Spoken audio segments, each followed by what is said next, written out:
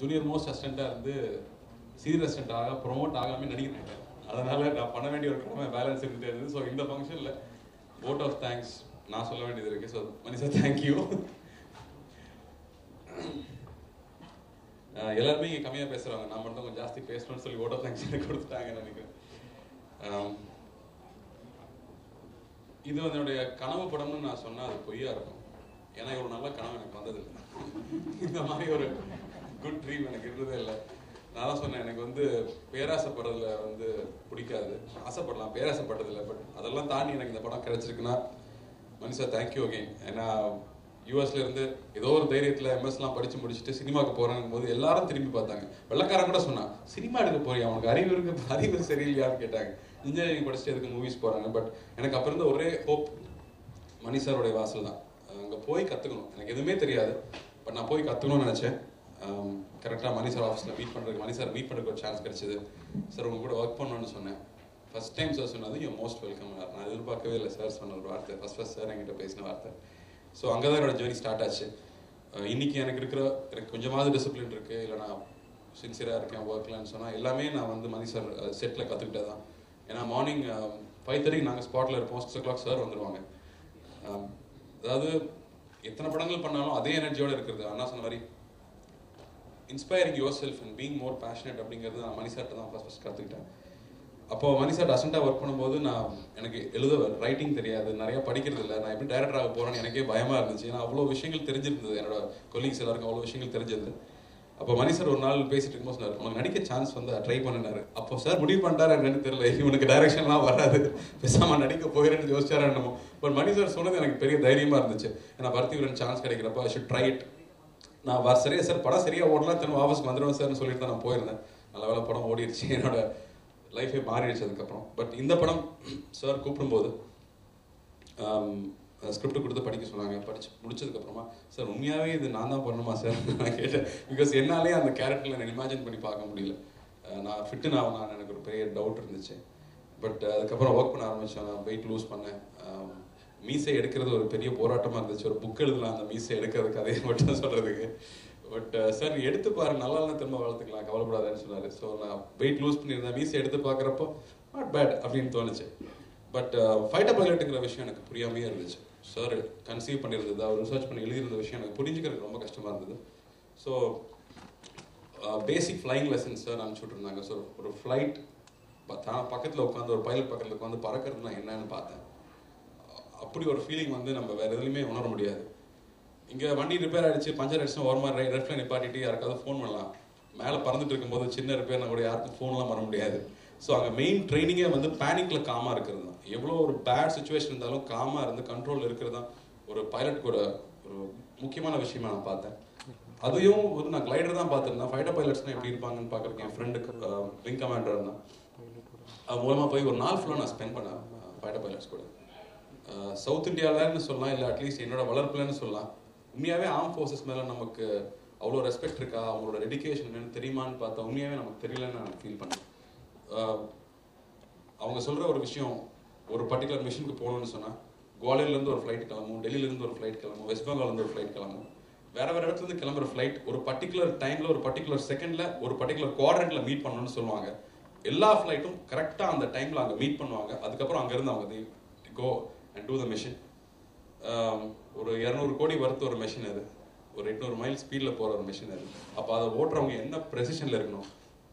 So நான் feel பண்ணுறது நம்மளோட ஐஐடி, ஐஎம் அப்படிங்கிறது தான் நமக்கு தெரிஞ்ச புத்திசாலிகள்னு சொல்லலாம். ஸோ ஃபைட்டர் பைலட்டுங்கிறவங்க அவங்களுக்கு ஈக்குவலண்ட்டான ஒரு புத்திசாலியாகவும் காமாகவும் ஸ்ட்ராங்காக இருந்தால் தான் பண்ண முடியும். இது வார் ஃபில்ம் இல்லை, ஒரு லவ் ஸ்டோரி தான். இருந்தாலும் அந்த ஸ்பிரிட்டை கொண்டு வர்றது ஒரு பெரிய சேலஞ்சாகவே இருந்துச்சு, நான் நிச்சயமாக சொல்லுவேன். மணி சார் அதை அவ்வளோ புரிஞ்சு எழுதியிருந்தாங்க. அதனால் அது ஓரளவுக்கு அது கொண்டு வர முடிஞ்சது நான் நம்புறேன். பிகாஸ் அவங்கள பார்க்கும் போதெல்லாம் எனக்கு இப்போவும் அவங்க வந்து ஆட்டோமேட்டிக்காக எந்திரிச்சு நின்றுறேன். It's amazing. அவங்களுடைய சாக்ரிஃபைஸ் வந்து நம்மளால் வந்து தேங்க் பண்ணியோ இல்லை ஈடுகட்டியோ பண்ணவே முடியாது. பட் அட்லீஸ்ட் ஐ ஃபீல் அவங்க ஒரு ஆஃபீஸர் மீட் பண்ண வந்தாங்கன்னா அட்லீஸ்ட் எந்திரிச்சு நிற்கிறதாவது நம்மளுடைய குறைந்தபட்ச மரியாதைன்னு நினைக்கிறேன். அதை விட நம்ம ஈக்குவலாக அவங்களுக்கு செய்யவே முடியாது. So I feel very very honoured to be playing a fighter pilot in this film. And money sir என்கிட்ட இன்னொரு சொன்னது வந்து I want a man, I don't want a பாய் அப்படின்னு சொன்னார். எனக்கு கார்த்தியும் வேண்டாம்னு சொன்னார். ஸோ இது ரெண்டுமே இல்லாமல் புதுசாக ஒரு ஆள் அதில் தேடி கண்டுபிடிக்க வேண்டிய ஒரு விஷயம் இருந்துச்சு. பட் ஸ்டில் ஒவ்வொரு வாட்டியும் நம்ம கதை உட்காரும்போது எனக்கு கதை சொல்ல ஒரு அசிஸ்டன்ட் டைரக்டர் சொல்லும்போது சார் மௌனராகம் கார்த்திக் மாதிரி ஒரு ஹீரோ சார்னு ஆரம்பிப்பாங்க. பட் உண்மையாகவே இன்னைக்கு மணி சாரோட ஹீரோவாக நான் நடிச்சிருக்கேங்கிறது நான் கிள்ளி பார்த்துட்டா தான் எனக்கு ஃபீல் ஆகுது. It's not chunk inside. இன்னும் அது நான் அதை ஜீரணிச்சிக்கல இன்னும். ஏன்னா I still feel like assistant director தான். சார் சொல்கிறத கரெக்டாக பண்ணிடணும், முடிஞ்சால் அதோட கொஞ்சம் பெட்டராக பண்ணணும் அப்படிங்கிறது மட்டுமே தான் மைண்டில் ஓடிட்டே இருக்கும். ஸோ இன்னுமே நான் அசிஸ்டண்டாக தான் நான் ஃபீல் பண்ணுறேன். So money sir thank you for giving this opportunity. And முக்கியமாக இந்த ரோலில் என்னை கொண்டு வந்தது. பிகாஸ் எவ்ரிபடி இஸ் சர்ப்ரைஸ் இந்த ஒரு மேக் ஓவர் வருது. ஸோ படம் பார்க்கணும், எல்லாருக்கும் பிடிக்கும் நம்புறேன். It's a intense love story.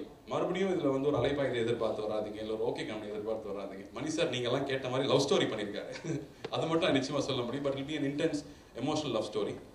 And for me first time Rahman sir மியூசிக்கில் நான் வந்து நடிச்சிருக்கேன். Rahman sir thank you. நான் எப்படி தேங்க் பண்ணுறேன்னு தெரியல. பட் ஒரு 24 ஆடியோ ஃபங்க்ஷன் முடிச்சுட்டு ரஹ்மான் சார் ஒரு 3 hours உட்காந்து பேச சான்ஸ் கிடைச்சிது.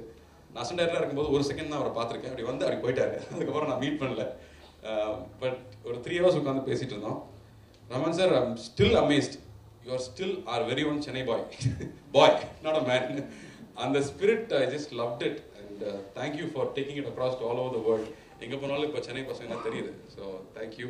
அண்ட் இந்த படத்தோட music we felt very nostalgic. நான் ஃபஸ்ட்டு கேட்கும்போது சாரோட சொன்னேன், சார் பழைய ரஹ்மான் சார் ஆரம்பத்தில் இருந்த அந்த ஸ்டைலில் அவ்வளோ சிம்பிளான சோல் ஸ்டோரிக் மியூசிக் வந்து பயங்கரமாக இருக்குது இந்த பாட்டு கேட்கும்போதுன்னு. அதுக்கு நான் உதட்டு அசைச்சு நடிக்கிறதுக்கு சான்ஸ் கிடைச்சிது. ரொம்ப ரொம்ப நன்றி. And Karthi, the lyrics so beautiful. யாரோ வந்து மணி சார் படத்தில் வந்து லைட் கேட்குறீங்களான்னு சொன்னீங்க. அது கார்த்தி நீங்கள் தானே? இந்த படத்தில் பாருங்க எவ்வளோ பிரைட்டாக இருக்குன்னு. Ravi sir is done magic in this film. என்னை கூட அழகான ஒரு ஹீரோவை காமிச்சிருக்காரு. நான் பார்த்துக்கேங்க. சம் சீன்ஸ் நானே என்னை பார்த்து இது நான் தானா அப்படின்னு நானே ஃபீல் பண்ணுற மாதிரி இருந்துச்சு. பட் சீரியஸ்லி வந்து ரவி சார் ஒரு கிளாசிக் ஸ்டைலில் என்றைக்கு படம் பார்த்தாலும் ஃப்ரெஷ்ஷாக பார்க்குற மாதிரி ஒரு எத்தனை மணி சாரோட படங்கள் இருக்கிற குவாலிட்டி அதான். எத்தனை வருஷம் ஆனாலும் அந்த படம் ஃப்ரெஷ்ஷாகவே ட்ரெண்டியாகவே இருக்கும் அப்படிங்கிறது. இந்த படம் அந்த குவாலிட்டி இருக்குது. But still more classic quality இருக்குது. இந்த படத்துக்கு we travelled all over. So இது ஒரு மறக்க முடியாத எக்ஸ்பீரியன்ஸ். அண்ட் மக்களுக்கும் இது மறக்க முடியாத படமாக இருக்கணும்னு நான் ஆண்டவனை வேண்டிக்கிறேன். பெரிய ஹிட் ஆகணும். டிஸ்ட்ரிபியூட்டர்ஸ் வந்திருக்காங்க, எல்லாரும் ரொம்ப ரொம்ப ஹாப்பியாக இருக்கணும். So thank you. First I begin with distributors. Thank you. என்னோட சார்பில் மணி சார், ரஹ்மான் சார் தேங்க் பண்ணிக்கிறேன். And mister Rai, art director. இந்த படத்தில் இருக்கிற எஸ்தட்டிக்ஸ் வந்து அவ்வளோ பியூட்டிஃபுல்லாக இருக்கும். அவங்க ஒரு ஆர்ட் டைரக்டருடைய பொண்ணு. பட் அவங்களுடைய ஒர்க் வாஸ் ஸோ எக்ஸலண்ட். இந்த படத்தில் சில இடங்கள்லாம் நம்ம செட்டுன்னு சொல்லவே முடியாது. So we thank them. நான் எக்ஸ்ட்ரீம் கண்டிஷன்ஸ் தான் எல்லாரும் ஒர்க் பண்ணோம். ஒரு 2 degrees ஆரம்பித்து -10 degrees வரைக்கும் தான் அந்த படம் ஃபுல்லாக ஷூட் பண்ணோம். அதோட வார்மாக எங்களுக்கு இடமே கிடையாது. எங்களோட யூனிட்டில் இருக்கிற அத்தனை பேருக்கும், கேஃபர்ஸ்லேருந்து லைட்மென்ட்லேருந்து எல்லாருக்கும் நன்றி தெரிவிச்சுக்கிறேன். அசிஸ்டன்ட் டைரக்டர்ஸ், அது என்னோட டீம் மெம்பர்ஸ், அவங்க எல்லாருக்கும் மறுபடியும் நன்றி. Ravi sir thank you. Production team, Varthaman sir thank you so much for all the inputs. ஏன்னா அந்த ஒரு ஸ்குவாட்ரன் லீடருக்கு எத்தனை பேட்ச் இருக்கும், வந்து பர்டிகுலராக அந்த ஒரு பர்டிகுலர் டைம் பீரியடில் என்ன மாதிரி ஃப்ளைட்ஸ் யூஸ் பண்ணிட்டு இருந்தாங்க, ஒரு சல்யூட்டில் இருந்து every small detail it come from you. Thank you so much. And R executive producer Siva, அவருக்கு நான் நன்றி சொல்கிறேன். அப்புறமா கோச்சுக்கு வரும். ஸோ அவருக்கு நீங்கள் தேங்க் பண்ணிக்கிறேன். பத்திரிகை நண்பர்களுக்கு முக்கியமாக நன்றி சொல்லிக்கிறேன். ஏன்னா இந்த படத்துக்கு கிடைச்ச வரவேற்பு மிகப்பெரிய வரவேற்பு. மணி சார் படம் பண்ணும்போது அதித்தி ஸ்பீக் அவுட் அதித்தி மணி சார் ரொம்ப யோசிச்சு காஸ்ட் பண்ண ஒரு ஹீரோயின் நான் சொல்கிறேன்.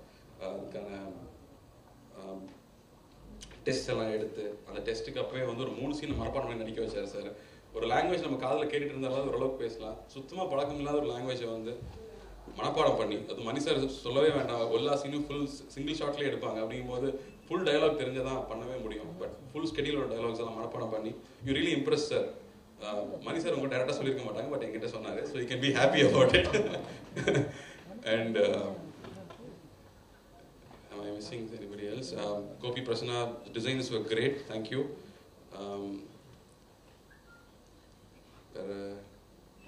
Eric, எங்க நானி சார் இன்னைக்கு வரல. அவருக்கு அவர் ஃபங்க்ஷன்ஸ்க்கே வர்றதில்லை. நானி சார் வந்து எப்படி சொல்கிறது, மணி சாருக்கு ஒரு தம்பின்னு சொல்லலாம்னு நினைக்கிறேன். தப்பு அது கம்மியாக இருக்காது.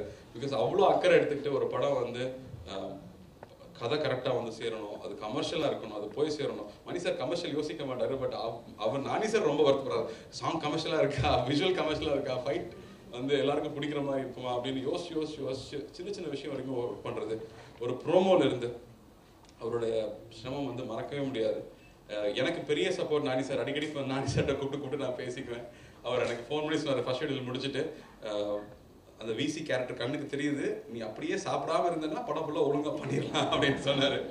So Nani sir, thank you Nani sir. And it's been a pleasure. இந்த படம் வந்து என்னால் எப்பவுமே மறக்க முடியாத ஒரு படமாக இருக்கும். And I want to thank everybody, இங்கே இருக்கிற எல்லாருக்கும். அதே மாதிரி சத்யம் theatre function and Sony music, thank you so much.